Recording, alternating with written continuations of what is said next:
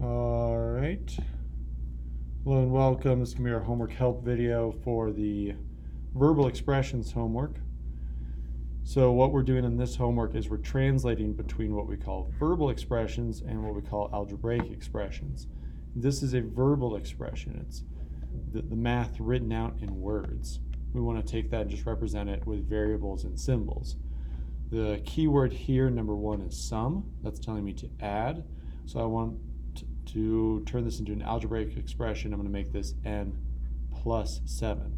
So I keep the n and the 7 in the same order, and then the word sum tells me that the operation in between them is a plus. For quotient, that tells us that we need to divide.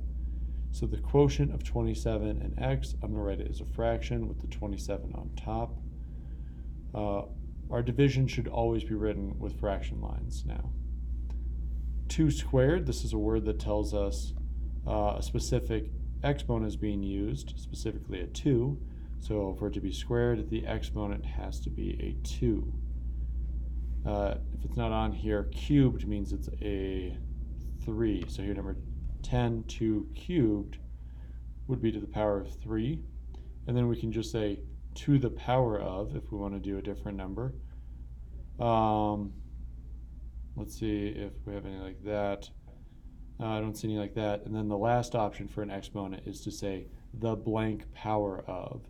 So the 7th power of n would be n to the power of 7 with the 7 up top. The w power of 6, so 6 to the power of w. Product, that's our word for multiplication, so this should be 9 times 6. Keep it in the same order, we put multiplication in between. Difference, that's our word for subtraction, so r minus 9 for number 7. And I think you can get the rest of those on your own. Let's look at the back side.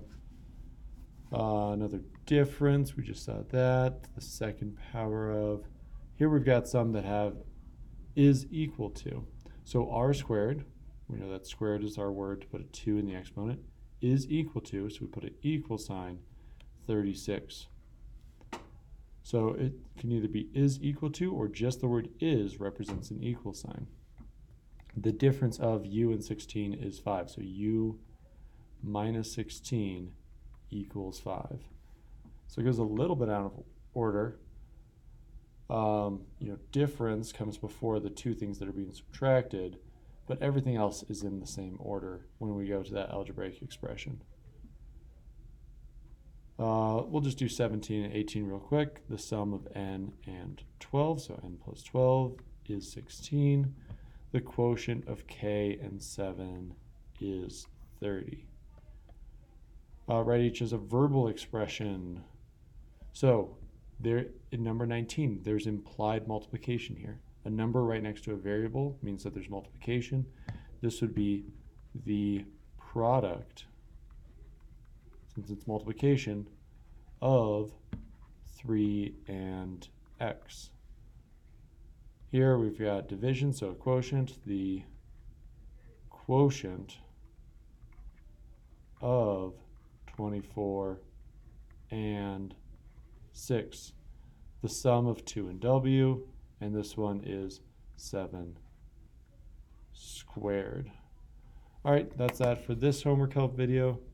Hope you have a good rest of your day.